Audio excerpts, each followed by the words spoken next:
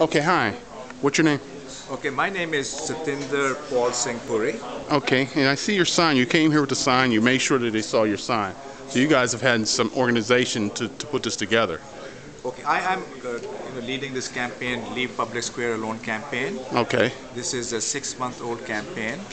I demonstrate mostly in public square, carrying my sign. So far, there have been demonstrations close to 200 hours going on for the past 6 months. And the campaign says, Leave Public Square Alone. Why do you want? Who is bothering public square? Okay, what happens is Public Square at present is a 218-year-old park, and it has Ontario Street going north-south, a major artery, and then it has Superior Avenue going east-west, another major artery, and it's a beautiful park, works very well, very active, full of people, lot of energy, and the revised plan is they want to make it into a bigger park. They say they wanted something like Central Park in New York, except that they forget that Central Park in New York is not one big park. It is really 5 parts which are connected together by bridges, and the traffic goes in bathtubs, mostly across town, and on the surface, on the north-south direction, it goes on the surface. So Ontario Street is a major artery. Superior Avenue is a major artery. They want to totally close Ontario Street. They want to narrow Superior Avenue from 77 feet to 48 feet.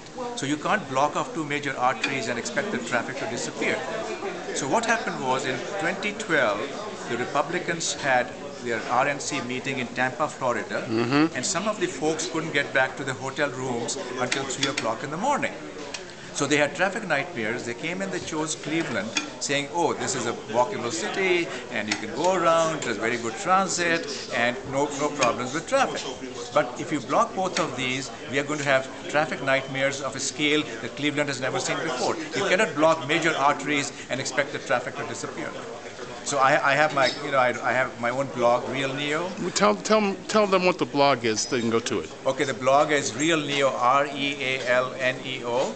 And my name is Satinder, Satinder, 2 middle initials are P as in Paul, S as in Sam, and the last name is Puri, Puri. So I have my own blog at Real Neo, and I post on Leave Public Square Alone, and I'm also opposing the pedestrian and bicycle bridge that they want to put up connecting Mall C to the harbor, because the reason in here is we already have 2 crossings, East 9th Street and West 3rd Street, and there's no need for a bridge. No justification has been provided, and normally for bridges we get funds from the DOTs. The Ohio DOT and the federal DOT are not providing any funds for this bridge.